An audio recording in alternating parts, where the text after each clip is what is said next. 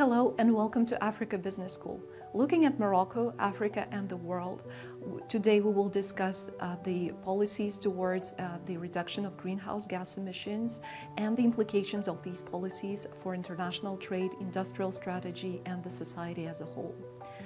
To navigate through these themes, we're joined by Dr. Jacob Kirkegaard, a senior fellow at the Peterson Institute for International Economics and the German Marshall Fund of the United States. So Jacob, shall we take first a global outlook on decarbonization and speak about the three main actors, the US, Europe, and China, and their approaches towards decarbonization?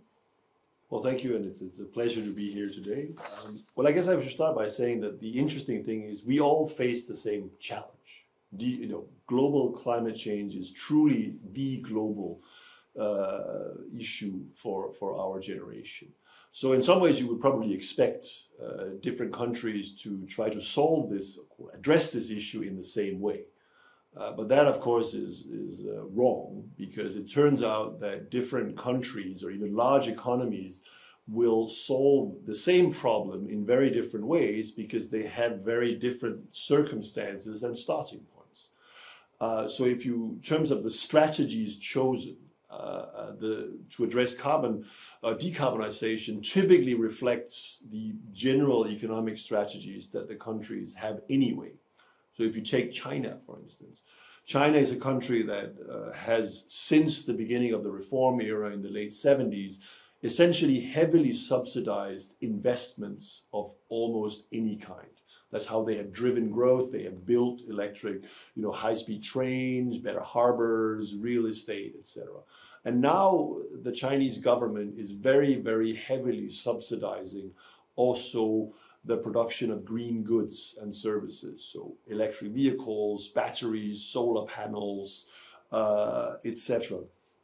And this is very beneficial. It means that China produces a lot of this, but it also means that China will have overcapacity in these things. So they will export a lot of these cars and solar panels around the world, which is, of course, something that every country in the world, including Morocco and the African continent, will have to adjust to. Mm-hmm. If you take the United States, for instance, the situation is very different. The United States has not introduced a carbon price, which, when you think about it, that the US is the biggest producer of oil and gas in the world, is probably not so surprising. I mean, they produce more oil than Saudi Arabia and far more natural gas than Qatar.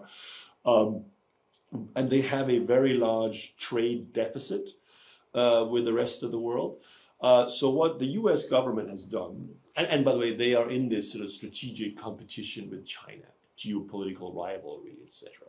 So what the US has done is they have instituted a protectionist set of measures aimed at subsidizing production for the US market while blocking imports from China. But as I said, no carbon price at all. And then there is the EU, which has, as the only major economy, introduced a very aggressive carbon price, which, if you think about it, the EU is one of the largest oil and gas importers in the world. So it actually sort of makes sense for the EU to try to reduce fossil fuel imports as soon as possible. But obviously, if you have a carbon price, that has its own trade policy implications that are certainly very real for countries like Morocco, when the EU will begin to protect, quote unquote, itself against imports from countries that don't have a carbon price. But as I said, the key point is that we're trying to address the same challenge, but in very different ways. And this leads to friction, particularly in trade. When we speak specifically about China and the way it subsidizes the green technologies, I know that in your view, this is a public good. Could you please expand a little bit on this? Yeah. I mean, my view basically is that the biggest and most important challenge we face is climate change. And therefore, the overarching goal should be to decarbonize as soon as we can.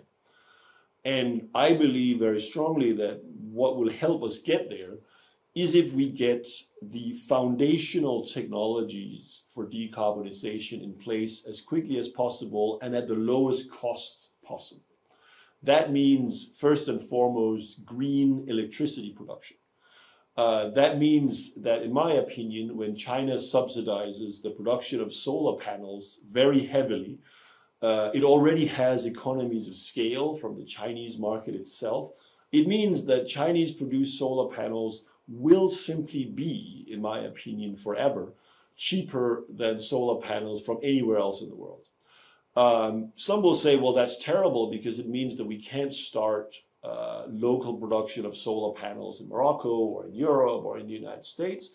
And I would say, yes, that's probably true, but you, on the other hand, get below the cost of production, typically, solar panels that you can install in your economy and kickstart the green transition at home with green electricity from these very low-priced Chinese solar panels. And that's what I mean when it's a global good. It's basically, I think we should say thank you to the Chinese taxpayer. All right. So does this mean for Africa that they shouldn't try to embark on exploring these new technologies themselves? Because we know that it would be a risky investment. Should they even try to incentivize local production of these technologies at home, or rather consume, quote unquote, the ready product? I think that for a continent like Africa, you shouldn't make the mistakes that Europe and the United States have been doing. Europe has sort of toyed with the prospects of putting in place tariff barriers to Chinese solar panel exports and subsidize producers in Europe of solar panels. The same is true in the United States. But as I said, the reality is that the Chinese producers are so big, they are so advanced, and I think this is also important to understand, that Chinese solar production today is the most technologically advanced in the world. And they have this enormous home market in China. So Europe and the United States cannot compete with China, even with subsidies. So for Morocco and the African continent to devote much scarcer resources towards producing, building a domestic solar panel industry, I have to say, I think is a poor use of resources, and I think it should be avoided. It's much better to buy them, frankly, at very, very cheap prices from China, and then kickstart the green transformation at home at a much lower cost. Speaking about green transformation and the production of green electricity, countries like Morocco have a particular advantage being geographically close to Europe. So how could this help Morocco in its position in the world economy, trade partnership with the EU, specifically given the new CBAM regulation that the EU is imposing? Well, I think you're absolutely right. I mean, Morocco has lots of sun and it has lots of space. And it has the capacity to import cheap solar panels from China. Those are the three main components in kickstarting the green solar transition in Morocco. So I think that should be pursued. And because what is important for a country like Morocco is to really start the transition out of fossil fuels and really get an adequate amount of renewable electricity into the grid. And that's what solar is there for. Now, it won't be the only part of the solution. You will need batteries, or maybe you need nuclear power plants. I mean, it's not the only solution, but for Morocco, I certainly believe it would be by far the largest part of the green electricity production. Then when you have that, then clearly Morocco needs to figure out should we just export green power to Europe, for instance? I think that would be a terrible mistake. What Morocco needs to do is that because it will be, in my opinion, able to produce green electricity from solar, maybe also from wind, but certainly from solar, at a cheaper price than in Europe, then Morocco needs to think about, okay, what products, what green industrial products should we produce in Morocco downstream using this green electricity, and then use those products at home and certainly export them to the rest of the world, and not least in Europe. Because when Morocco begins to produce or export to Europe these type green products manufactured with green electricity, then Europe's carbon border adjustment, or CBAM mechanism, which is just this idea that you put a tariff on imports based on the carbon content of the production of the good being exported to Europe, goes away, because it is produced in Morocco with renewable energy. Well, then CBAM goes away. And this will be true not just in Europe, this will be true in many countries around the world. But again, because I think Morocco will have access to cheaper renewable energy than probably in Europe, Morocco should exploit that comparative advantage to produce in Morocco as many green goods and services using that energy as it can. So we know that CBAM started with just spanning a few industries, but now this has expanded. So do you see any particular risks for countries like Morocco or other African countries? Or in the view of what you just said, we shouldn't worry about it? Oh no, Morocco and African countries should worry a lot about it. Morocco shouldn't worry about it when it has fully decarbonized. Right. Then it is not an issue. But Morocco, and especially, of course, OCP and the phosphate industry, is already affected by CBAM. It's one of those sectors covered by CBAM. So it will gradually, from 2026 to 2034, be subject to the full European carbon price. And because the carbon price in Europe today is somewhere about 60 euros a ton, which is quite high, the political pressure in Europe to expand CBAM to cover many more subjects, goods and services, potentially even agriculture, which might also be affected. Then the problem for Africa especially will be, well, then you will not be able to export agricultural goods, for instance, or any other good, if you are not yourself fully decarbonized.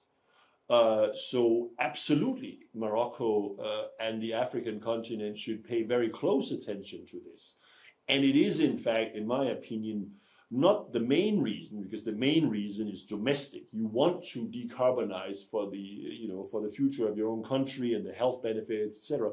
But trade-wise, those countries that trade a lot with Europe, this is going to be very soon by far the biggest trade barrier that they will face. And certainly this is true for Morocco and phosphates.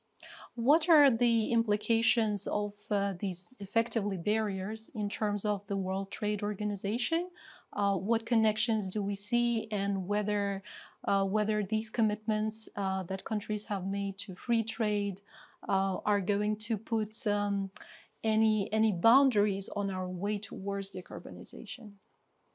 Well, I think big picture wise, you can say that certainly Europe, but most countries, if they're forced to choose between free trade and WTO commitments and what they themselves determine is politically necessary to decarbonize, they will choose to decarbonize. So unfortunately, I think, green barriers of trade. If you ask the EU, they will say, CBAM is entirely WTO compliant because in principle, there's no difference between an importer and an exporter. They're paying the same price, but it's very difficult to determine precisely how much an importer or an exporter would have to pay, etc. But they will say there's no problem. But the reality is, even if there was found to be a problem, the EU wouldn't care.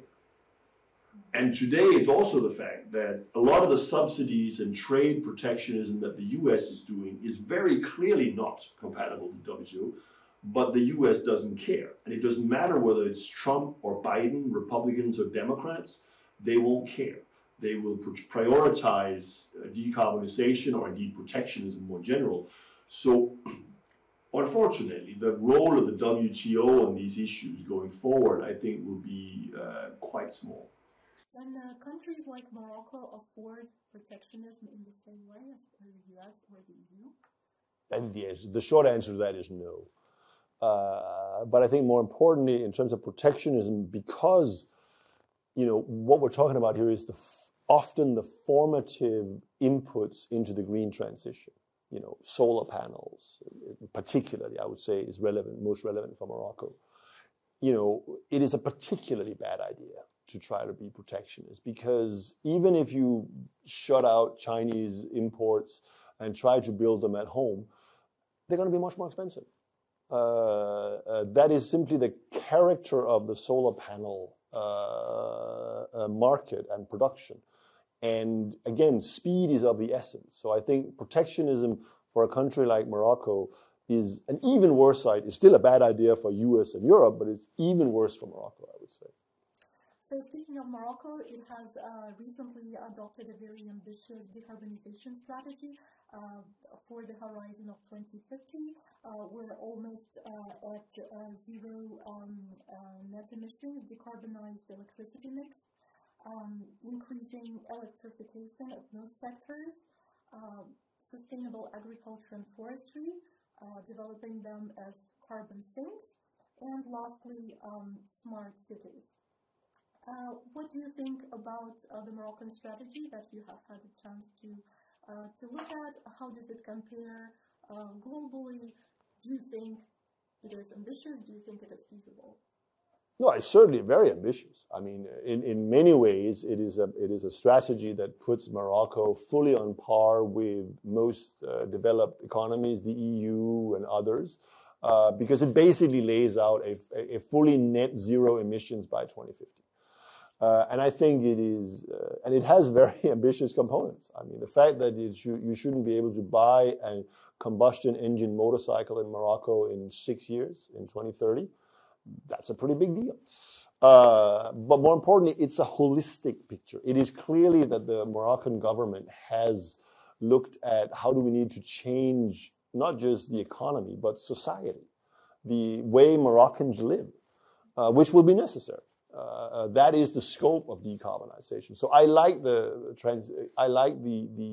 way, the plan, the ambition very much. The one thing that I will say is I think that the plan makes a big bet on the use of hydrogen in transportation for trucks. 50% of Moroccan trucks are supposed to be hydrogen driven by 2050. I personally think that's a big bet because the technology is not yet developed, and hydrogen-driven trucks will be competing not against fossil fuel trucks, but against electric trucks. And I think that that technology race is not settled yet. And then the strategy is it says Morocco should introduce a carbon market. I think carbon markets is the right way to go. But they're also hugely controversial. It's very redistributive. Who should pay the carbon tax? What should the level should the carbon tax be at, and when should it be introduced? The plan says nothing about that. So I think the Moroccan government is going to have to put some meat on those bones very soon. That's right, and look at the EU experience. Hopefully learn from the lessons, mistakes and good things of what the EU has done, absolutely. Because Moroccan plan is so ambitious, it clearly requires a very substantial investment. So what kind of financing do you see as the most fit for this purpose? Well, I mean, in my opinion, because we're literally changing the planet for future generations. I mean, that's literally what this is about. Ourselves as well, but mostly for our kids and grandchildren.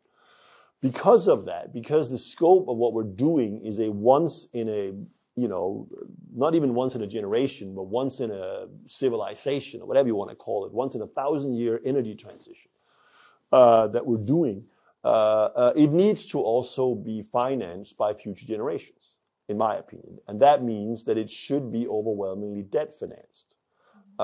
We should issue a lot of very long-term debt to finance the investments that we need to make in the next 5, 10, 15 years. And then it should also be future generations that will benefit from breathing the cleaner air, etc.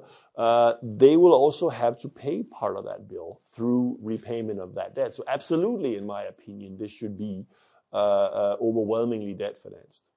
What are the social implications of decarbonization in both shorter and longer term? Well, I mean, first of all, we avoid really bad things happening.